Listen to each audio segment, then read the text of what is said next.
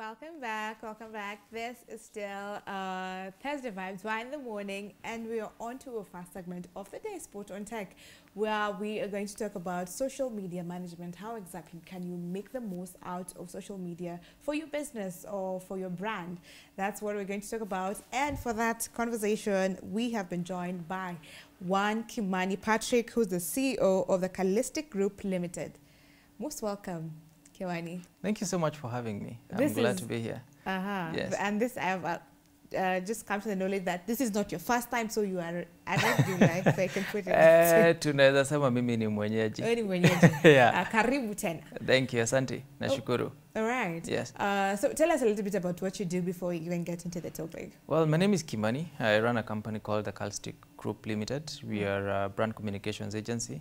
And brand communications is the intersection between public relations and branding. But our services fall under three categories. We have solutions in public relations, we have services in brand strategy and design, and then we have digital and social media, which I believe is the center of our conversation today. Yeah, exactly. Yeah. That's what we're focusing on today. Yes. So let's start with why is it important to have, why is social media management important in the first place? Well, before we get into social media management, there is basically social media.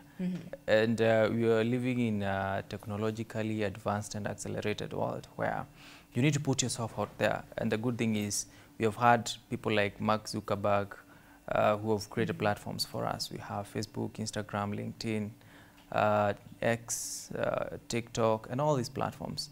And basically they are social networks where you create an account, get to connect with people you went to school with, people in different spheres of of life, and anywhere people converge, there is definitely a lot of things that they want to do together. Not just post pictures, videos, and all that, but also they'll find a commercial value into it.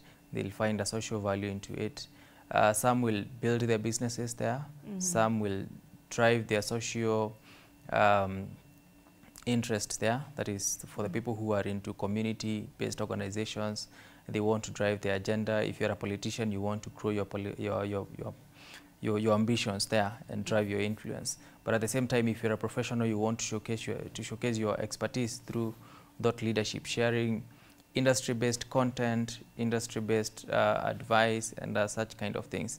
And basically, when you're posting that content, when you're looking at who has commented, who has liked, who has said what, who has shared, and at the same time looking at what others are posting and all that. That's what we would call social media management. You're actually managing your profile on that platform.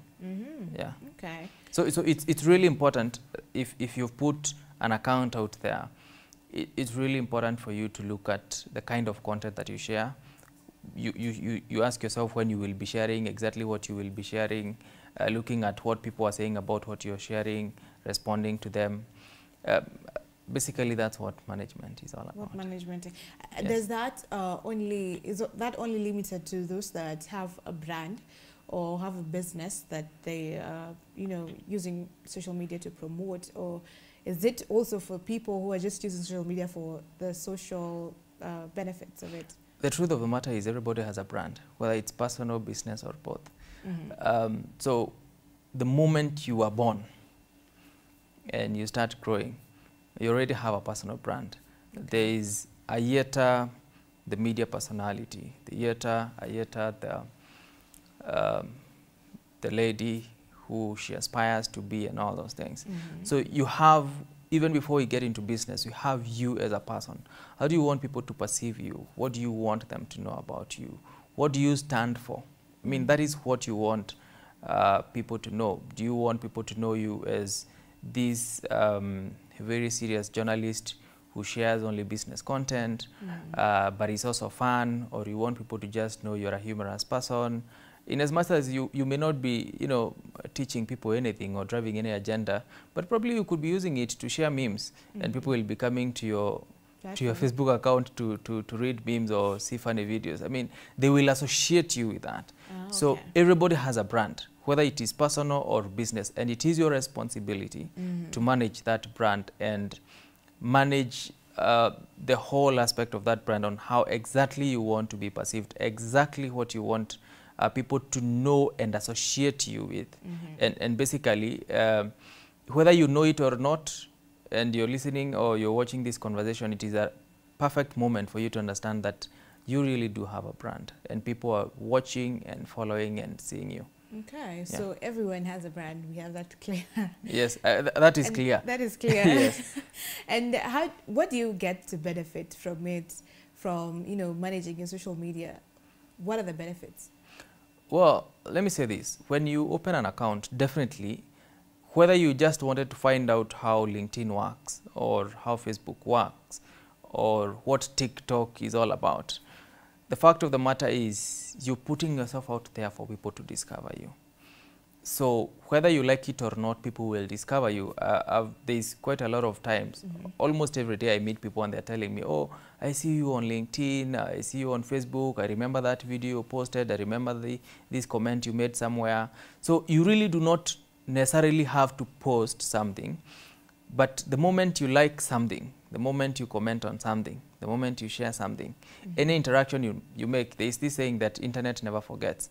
So people can see you. So I mean, the biggest benefit is people can see you, and you're able to say you meet someone in kwa ground, tunasamanga kwa ground. Ukipatana na mtu kwa ground, you will be able to associate with the person you see on the internet. So that is one of the key benefits. But also, if you're in business or you're building seriously building your personal brand in a particular area, definitely it gives you an opportunity to showcase who you are, showcase what you care most about, showcase your expertise, and drive, whether it's business, promote your products and services. If you're a content creator, you promote your content. Whether it's free or paid, you are able to put yourself out there. So it gives you an opportunity to build your brand, to grow your agenda, to also at the same time make income and also make an impact. Because if you share content that people can learn from, and respond to questions that people have, I've seen a lot of people doing that, you're making a change and an impact in the community. Okay, so there's something else apart from money that people get, and that's the impact. Before we even get to the income benefits that people get for their businesses, well, we were talking earlier off camera, you said you don't really believe in content creation as people have it now, and it's the in thing that people are getting YouTube channels and everything. Why is that? Well, to make my point clear, I didn't say I don't believe in content creation. Okay. What I really don't support is you're there as a young youth, you've gone to the University of Nairobi, which is just here, and you've graduated, or whichever college you went to. And I mean, the fact is, there's mass layoffs everywhere. So if there's mass layoffs anywhere in the world, definitely the jobs available are very limited, and we are living in a very competitive world. So you've graduated, no job for you, and you think now it's time for me to create content. I've seen a particular content creator, I don't want to mention names. I've seen so and so create content. They have huge following, a lot of viewership on YouTube, and they're getting brand endorsements. They're making an income from ads that are running on their videos. And then you just sit yourself out there and say, well, I have a phone that has a camera. Why can't I just venture into this? And you're venturing into it, number one, out of frustration. I don't have a job, so I can create content. And then you're like, I've seen so and so is making money from this, and you want to start and then start making income tomorrow. But if you sit down with that person, they'll tell you, let me be honest, I was watching a video from Crazy Kenai yesterday and last night, and he was saying he started his content creation journey in 2017. That is over 6 years ago. But when you look at him, he has over 900,000 followers. He's shooting content in and out of the country. I mean, he's like making it big in the content creation world. And you want to start today and you want to get into his level, forgetting the amount of work that he has put in, the number of years that have passed for him to get where he is. So, and what happens is you find people are starting content creation business, and then they get frustrated down the line because, I mean, they're not getting the income they were thinking they could make. So it's really important if you're getting into a particular type of business, whether it's content creation, whether it's selling shoes or dresses online and whatever, that person you saw doing that, just try to reach out to them and have a conversation with them and ask them exactly what they did to get where they are. And then ask yourself, how long am I going to be in this, and how much am I willing to invest? Not just about money, but also the time and the commitment. And how strong you are in overcoming challenges, because challenges will be there and there will be very many. You have to eat them every morning for breakfast. How can you withstand that to be able to get to the level of that person that you really look up to? Okay, yeah. Makes a lot of sense. Now, speaking about businesses who are looking to make income and use social media to promote their businesses, Yes. what are some of the best practices to implement, while using their social media? Well, every business has a brand and need to have a plan. So the key thing, like we spoke about off camera, is when you're setting up your business, one of the key things that I really advocate for is come up with your brand strategy. What kind of business are you planning to set up? What kind of a brand are you planning to build? What are the values of this business? What is your vision? What is your mission? What is the voice that I want to use while communicating? And voice, I don't mean male or female. You're talking about the style that you use to communicate. What will be your distinctive brand colors? What will your logo look like? What are the kind of different templates that you will be using for different types of design?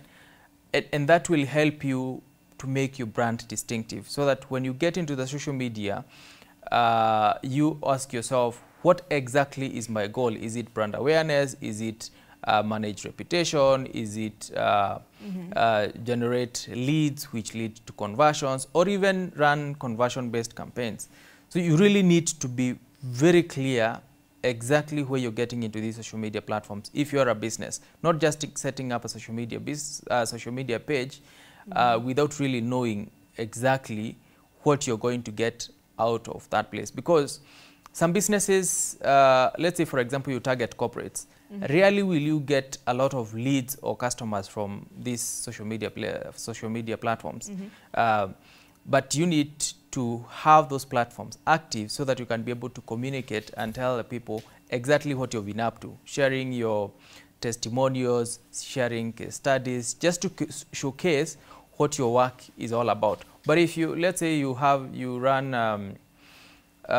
let's say you're selling shoes, I mean, that is what a lot of you are doing. Or you're into content creation, you take very nice photos, you do really good shoots for weddings. You may want to look for customers on this platform. So you have to ask yourself, what exactly is my goal? Okay. Am I doing this for brand awareness, for people to get to know me and what I have to offer? Or am I doing that plus now letting people know exactly what we have done for other people, and at the same time asking yourself, am I doing this also to be able to get more clients from this platform? So you have to have a clear goal, a measurable goal that you will be able to say, over this period of time, this is what I'm looking forward to get, so that you are able to track your progress day by day. And then when you set that goal, now you have to come up with a content calendar, because social media is all about content creation, whether it is photo, whether it is designed graphics, whether it is both still or motion graphics, that is videos or graphical videos, or it is just written content. You have to come up with content that resonates with your audience. So you have to come up with a content plan and a content calendar that will guide exactly what you will be posting, when you will be posting, and even the type of content you will be posting. But at the same time, you have to consider which content you will be posting in which platform, which content is good for your business on Facebook, on LinkedIn, on Instagram, on TikTok, on X. You have to figure out all that before you get yourself out there. Okay. Yeah. Now that you've mentioned the different platforms that are there, Yes. Do we have social media platforms that are best used for certain businesses than others? Let's say someone who's into, I don't know, someone who's in media, then Instagram would be the best platform. Then someone who's into some serious stuff, then Facebook will be a good platform for them. So what happens is, when you look at these platforms that are there, LinkedIn is known for professional connections, and more serious people are on LinkedIn. But these people are also on Facebook. Facebook is one platform that encompasses all. You will find all manner of people on Facebook, and you can achieve all goals on Facebook. But when you go to Instagram, anything that is visual focused or more visual focused in terms of photos, you will really do well on Instagram. Let's say, for example, you are in photography, you're into catering business, or you're a restaurant, you want to showcase your meals and all that. You will really do well on Instagram. But at the same time, you can create short videos for Instagram Reels or put them on TikTok. And at the same time, you can do the same for Facebook. When you come to LinkedIn, you can do thought leadership kind of videos. You want to educate people on a particular issue, you want to, you know, promote a particular ad, short clip, 30 seconds, 5 minutes, that people can really learn from or get to discover about your product or service. But most importantly, what you need to ask yourself is, who is my target audience for my business or for this thing that I'm doing? Then you do your own research and ask yourself, where are these people most likely to spend their time? When you figure out where they're most likely to spend their time, whether it's Facebook or Instagram or whichever platform, then you ask yourself, what kind of a campaign am I going to run on that platform? Like, for example, if you look at us at Calstick, what we do is we use TikTok for brand awareness. You will find us dancing, posting some other types of videos. We never sell anything on TikTok, but a lot of people have been able to discover our brand on TikTok. But when you come to Facebook and Instagram, we are able to promote what we do as a company. We sell there, we are able to tell people this is what we've been able to do for this particular client. We share case studies on Facebook and Instagram. When you go to LinkedIn, we share thought leadership content. Every Thursday, I host a live LinkedIn podcast where I interview peer-to-peer conversations with other entrepreneurs, asking different questions on building businesses. We share articles every Tuesday on LinkedIn, but now we also mix content that we post on TikTok, the one that we post on Instagram, we also cross-post on LinkedIn some different times. So you also ask yourself, or you have to ask yourself, which content do I promote on which platform, and what is the goal? Because you can have a variety of goals, and then one platform will push your goal, one particular goal, and the other platform can push the other goal. Because I mean, all platforms are important. You need to only know which platform do I use for which benefit, because I mean, these platforms are free. Okay. Yes. Before we get into the tools that are there and how to maximize on them, there are people who usually say, and it's interesting that it's mostly, did I say techies, or techies that do coding and everything, they're not very active on social media because of probably their nature. Some people who are introverted prefer not to be on social media. So how important is it for them? It really doesn't market them. They're fine how they are. So what would you say on that? Let me say this. In this accelerated world, we are in the technology space. Almost everyone is coding something. So when you look at the people that have your capabilities, there are quite many. So the question is, what will make you different? If I'm looking for a software developer, and I have close to 100 of them that are interested to join my company, and all your capabilities are the same, I mean, all of you can do what I'm looking forward to be done. What will make me choose you and not him? And that is why you find organizations are increasingly looking at your social media activities when you apply for a job.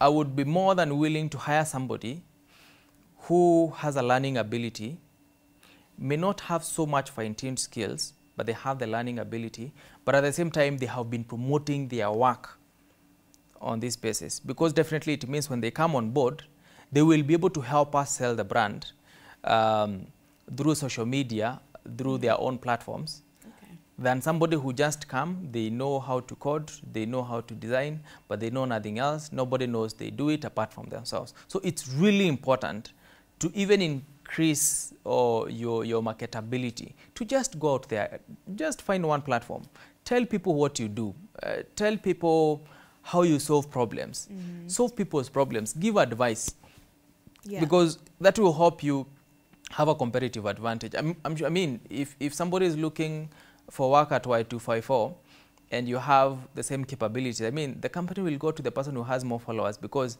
the moment they announce that they will be hosting a show at Y254, the station has gotten more viewership from this person's followers. I mean, I better hire somebody who has 10,000 followers who are constantly engaged than somebody who is just has 500 followers but never tells them anything. I mean, the world has changed. You have to put yourself out there and your work. Make people know what you are all about, not just you. Okay, so make sure you market yourself regardless of what you're doing. Yes. All right, so now social media tools. What are some of the social media tools, and how can, you know, businesses and people maximize on them? Well, we have Crowdfire, we have Hootsuite. These tools help. We have Sprout Social and quite many others that help you to manage your content, scheduling, especially for people who are busy or have a lot of platforms to, you know, to manage. So these platforms helps you to, when you come up with your content calendar and you come up with the content itself and the posting schedules, you can use these tools to post your content, manage all your pages in one platform, and be able to look at the analytics and look at how your content is performing. Okay. Yeah. And how important is it to look at the analytics just to do a review of how it's performing? The most important bit of analytics is just what I mentioned. You need to know how your content is doing. Remember, we said before you get into social media, you have to ask yourself what goal you have. So you have to go back and ask yourself, what are the results that I've driven? We set this goal. How far are we on this? And then plus, this analytics will be able to tell you which content is performing much better than the other. And then it will guide you to know, when you know which content is performing much better than the other, you will know where to invest your time, which content you're going to produce more. Because at the end of the day, there's no need of producing content that is not performing in any way. Okay. Yes. What about other strategies like search engine optimization and the like, to make sure that your content really gets out there and gets engagements? So you build engagement over time. And when you talk about search engine optimization, you're talking about websites, not just social media.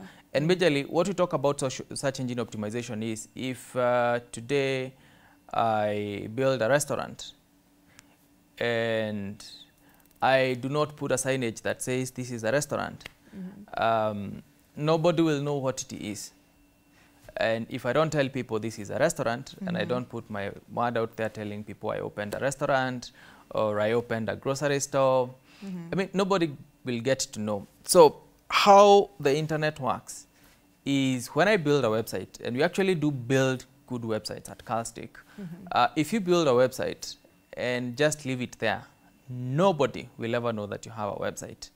So what happens is, you create an amazing website that is user-friendly, that has really good content, that is optimized in terms of structure, in terms of industry keywords. But also, you have to submit your website to Google, to all search engine platforms that are there. And that is why you find most people complaining, I have an amazing website, but it does not show up on Google search, on search results pages. So what happens is, when you create a website, you have to tell Google, I have this website, show it to people. So what happens is, if I go to Google, because it's the one that we mostly use on search engine, and I search something, what I'm doing is I'm telling Google, this is what I'm looking for. Go out there and give me the best results. So Google uses what we call crawlers. So crawlers go and search millions of websites that have been submitted to them. and they bring results based on exact keywords match or exact phrases match, keyword concentration and all that. So what happens is once you submit your website to Google, then you submit a sitemap. A sitemap is a list of all links on your website. Then the next thing about search engine optimization is there is the technical SEO, and that is how your links are structured, what your links are saying, because technical SEO really plays a very important role when doing search engine optimization or making a website visible. So you have to optimize them with the industry keywords, exactly what your users are looking for. And at the same time, on your every website page that you create, you have to ask yourself, for people to discover this page, what exactly will they be looking for? For example, if today you go on Google and search PR agency in Kenya, PR agency in Nairobi, Calstick will appear on the first page as the first result. And the reason is, we asked ourselves, what exactly will people be looking for and we want to show up for them? Because basically what we talk about search engine optimization is, we're saying, show your people, your potential customers are looking for you, for what you offer on the internet. Show up for them. So you ask yourself, what kind of words are they using to search on the internet? That is what we call keywords. Then what kind of phrases are they looking for? We call that key phrases. Then use that, tailor your content, make sure there is a concentration of them. But at the same time, make sure your content is making sense. You don't want just to put words all over. So you find a way in which these words, the keywords, the key phrases are part of your content on that page. And then there's something we call, if you're using a search engine optimization plugin, like for example Yoast or Rank Math, there's something called keywords. So there is a place you put your meta description. The meta description is basically that snippet that appears under every search result on Google that tells you a little bit more about that page. So make sure that meta description has your keywords and or key phrases in it, and at the same time you have set your own keyword that you want it to rank much higher, and that will really help in your search engine initiatives. But also there is something called search engine marketing. That is your marketing yourself on Google. If you search anything on the internet, there are some results that has on the left hand side written ad. Those are people who have bought keywords. They want people who are searching for, let's say, properties, land for sale in Ruiru.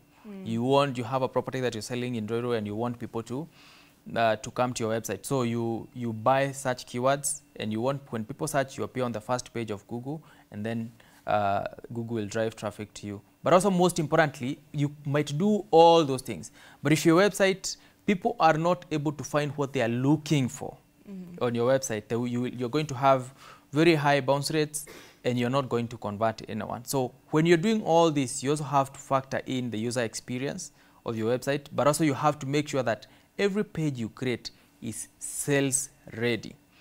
Because at the end of the day, if you create a website page, I mean, a website has so many pages, but every page you create, there's definitely something you're telling people, and there's an action you want them to take, whether it's book an appointment or insert their details to make a purchase. Make sure the call to actions are very well outlined, and that people do not have to be redirected.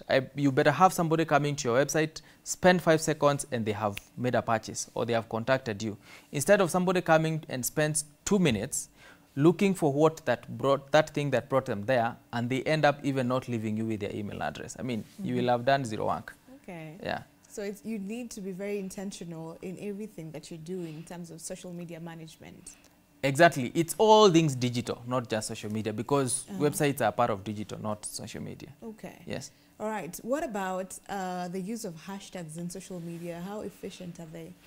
Well, basically, hashtags helps you track everything that has been posted under that name or under that phrase. Basically, that's what hashtags are used for. Are they efficient? Well, they're efficient, but people overuse them because this is what happens. If, for example, somebody is doing a research on let's say, content creation in Kenya, So they'll search content creation in Kenya. And probably on Twitter there is a hashtag content creation.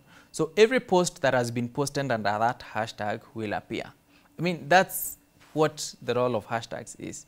Yes. So you can use a particular hashtag, but it is not popular. Definitely people will not use your content. And you can use a hashtag that is popular, but your content gets no engagement. Because when you use a particular hashtag, when people click on that hashtag, content that has more engagements, if it is on Twitter, currently called X, the tweet that has, I don't know now whether it's called a tweet or an X.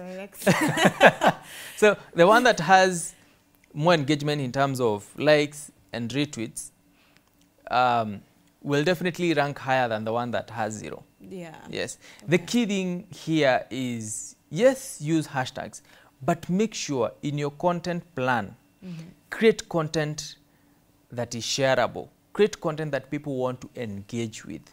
Not just content because people are using this hashtag, let me use this. Let me use it. People are engaging with this content, let me create this type of content. You have to ask yourself, what do my users want to read and learn? And let me tell you, I mean, it's really simple. People share content that they may find educative. If you find an educative post, you will be tempted to share it on your platform because you want to show people, quote unquote, you are also smart. I mean, that is the whole reason people share. Or you have found it funny and you want to share on your platform so that people can find you funny, think you are funny, and also laugh in the process. I mean, that is why people share memes. I found a meme that is so funny and I don't want to laugh alone. I also want people to see that I also know I have a sense of humor. Yeah. Yes. So you have to ask yourself, my audience, what are they most interested in? Then create content with that in mind. They will like it, they will comment to it, they will tag their friends, and they will share it. Okay. Yeah.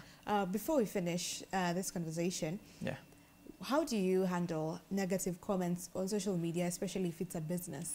So there's 3 things to that. 3 A's.